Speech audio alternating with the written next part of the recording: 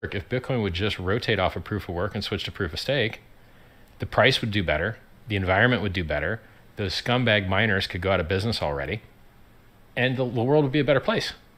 Because it's security theater anyway. These are all socially enforced networks anyway, and I've seen more problems on proof of work networks than I've seen in proof of stake networks.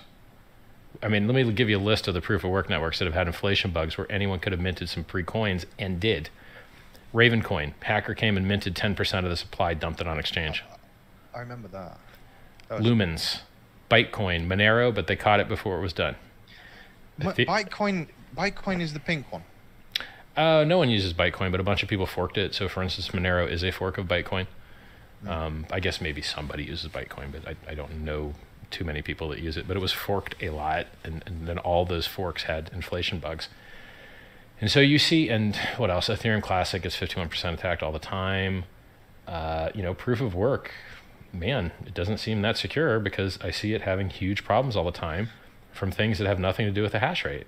And so if you want security, you get audits, and you have a bug bounty program, and you have modular locked software. Like in Hex, our consensus code is locked and isolated. You can't accidentally screw it up when you're trying to improve the network.